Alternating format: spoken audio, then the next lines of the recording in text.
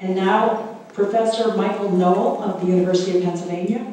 And when you read his biography online, he's attended every correct school and he's in all the important organizations. So you will know how to judge what's important by looking at his bio.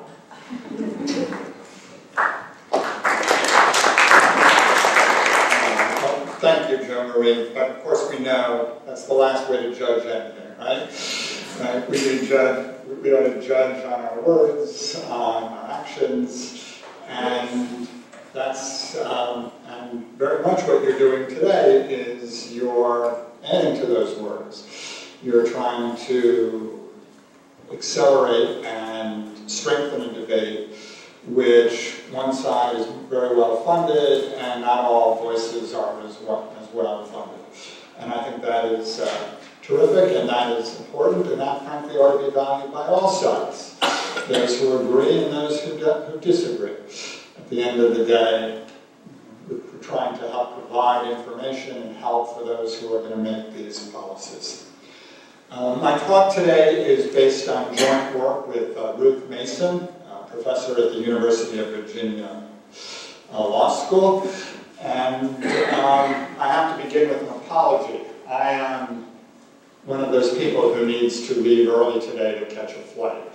So I'm sorry I won't be able to stay for the whole panel. I won't be able to hear the other speakers, but I will not be able to stay for the comments, and I will not be able to stay for any questions from the audience.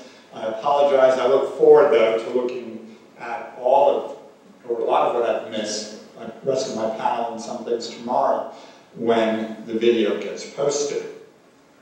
I also want to say thank you. Thank you very much to Allison for including me in this conference. It's been very interesting. I've enjoyed the panels today.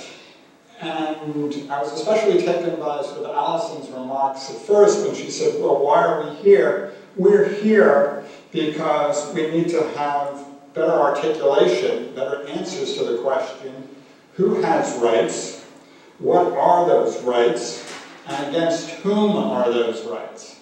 Many of you are very much involved in trying to reach from the arguments of substantive human rights into tax law, and how, therefore, taxes need to respond to those rights. My role here is somewhat smaller. I want to talk briefly about how the European Union has, in part, answered Allison's questions. I say in part because the rights that they've recognized and that they recognize and connect with the tax system aren't meant to displace other rights.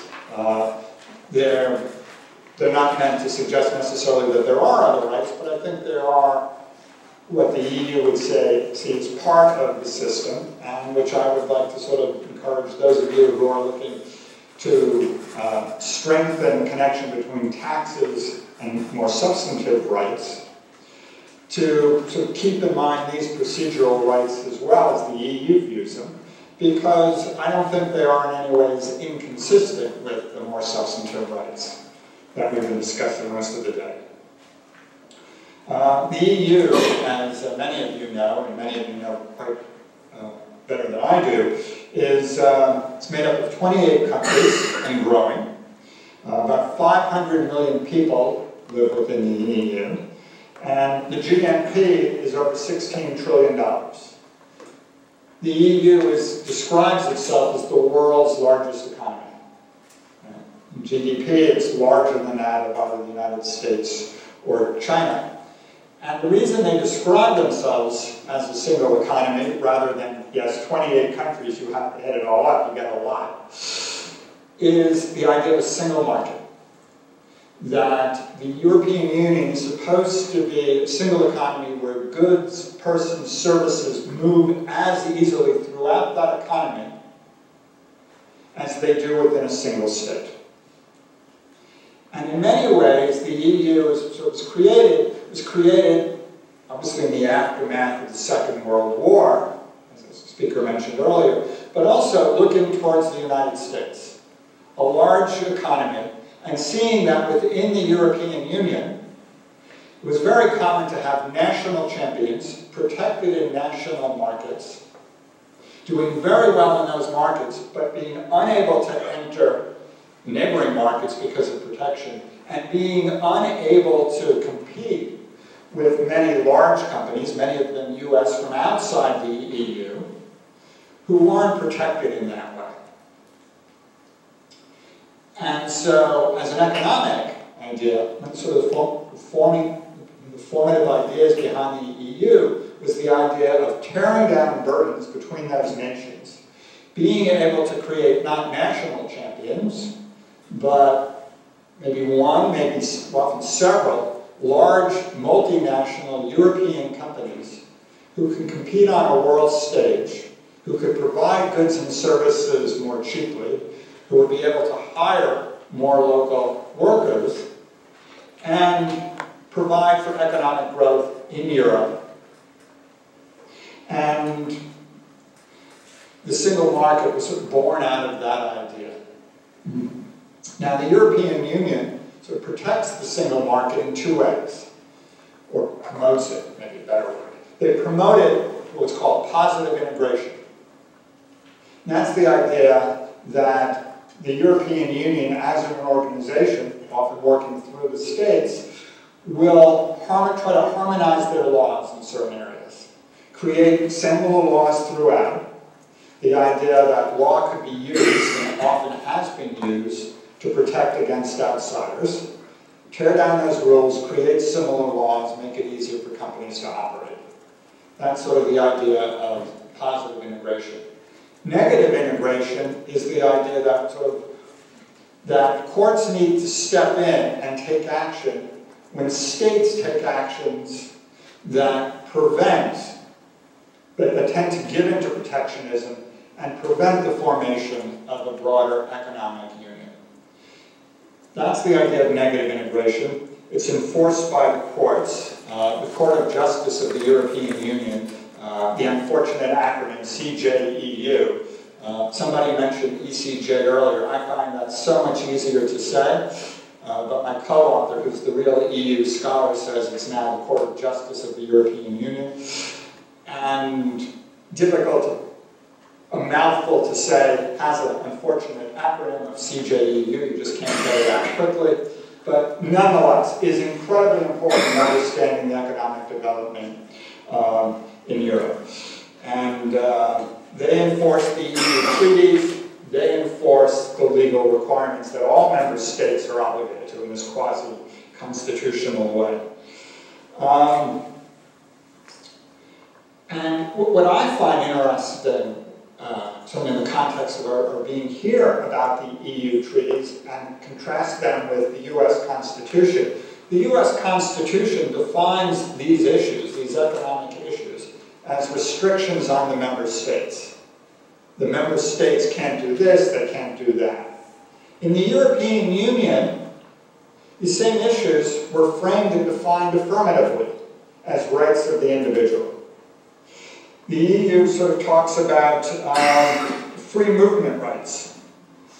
That's the language in the treaties. The rights of residents, individuals, citizens of the EU, and to a degree even outsiders, have rights of free movement within the European Union.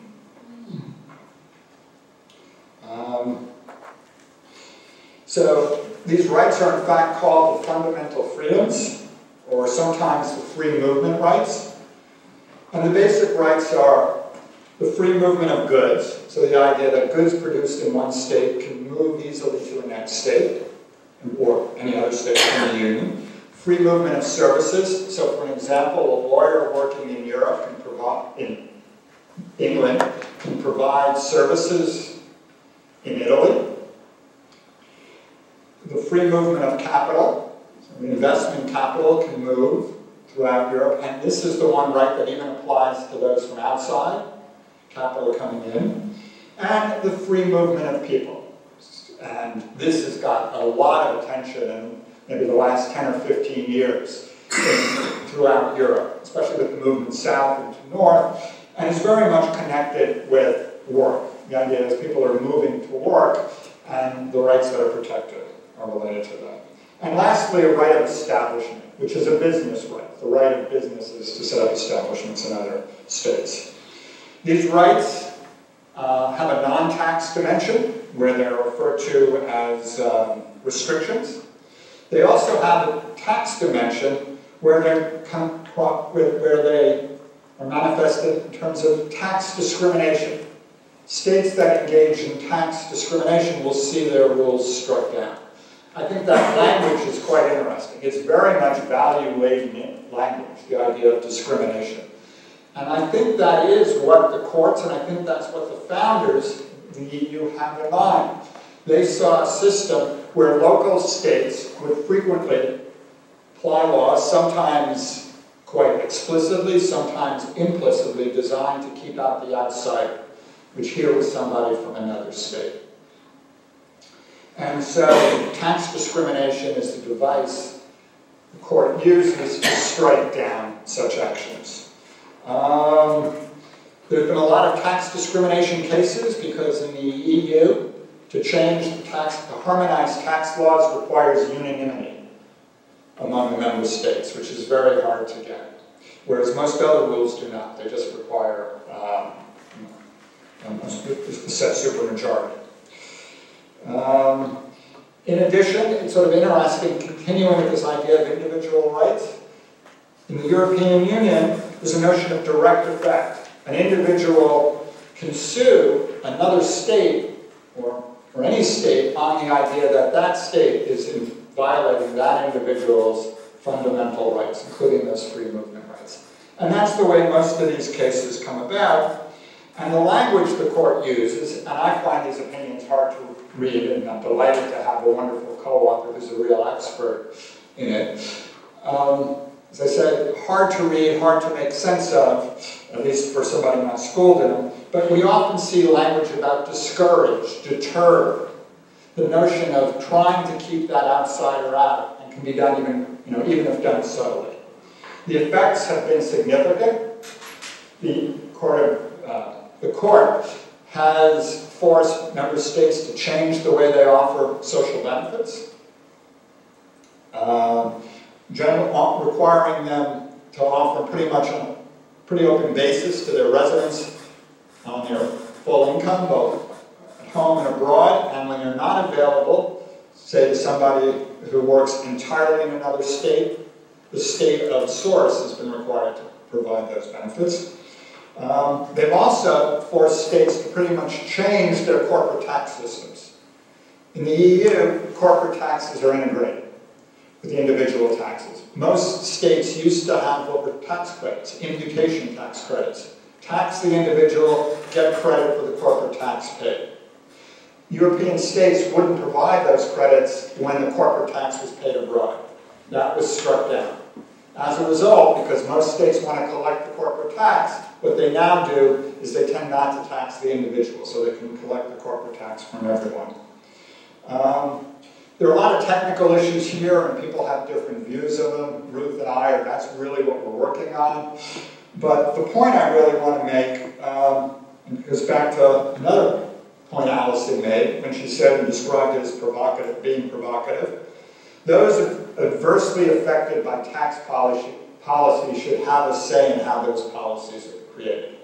I think what the EU has essentially done is the EU says we can't really give them a voice in this context, but what we can get is, as an organization made up of all of these states, we can solve some of these problems directly.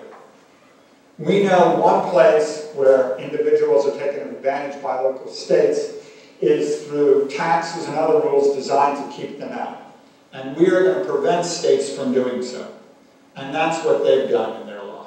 Now, interestingly, those rules are purely negative rules, in the sense of that they say, member states, you can't do this. Most of the rights we've been talking about today are affirmative rights. And I don't think there's any conflict in these two systems. I think it is possible, consistent with these EU procedural negative rights, to pretty much design a wide range, almost any affirmative tax system you would like to setup. The only thing you can't do in the EU is in setting up that affirmative tax system, you can't take advantage of outsiders. And I think that's an issue or a position that almost anybody who's interested in fairness and justice in a tax system and in a legal system would endorse. So thank you very much.